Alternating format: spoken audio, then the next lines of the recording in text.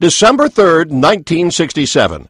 Surgeons in Cape Town, South Africa, led by Dr. Christian Barnard, performed the first human heart transplant. The patient, Louis Washkansky, lives 18 days with his new heart. 1984. A horrific industrial accident kills thousands of people in Bhopal, India.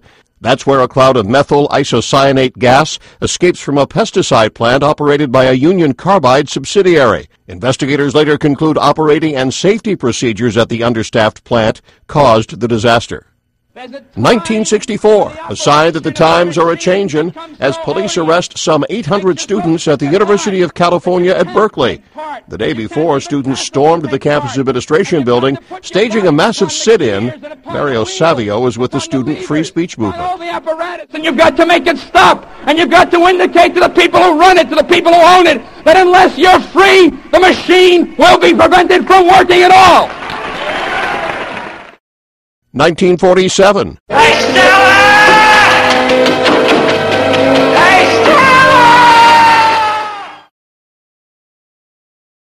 In New York, actor Marlon Brando hits the big time as A Streetcar Named Desire opens on Broadway.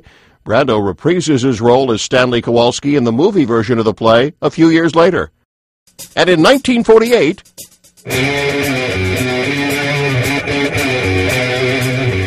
Black Sabbath singer Ozzy Osbourne was born. Today in history, December 3rd, John Belmont, The Associated Press.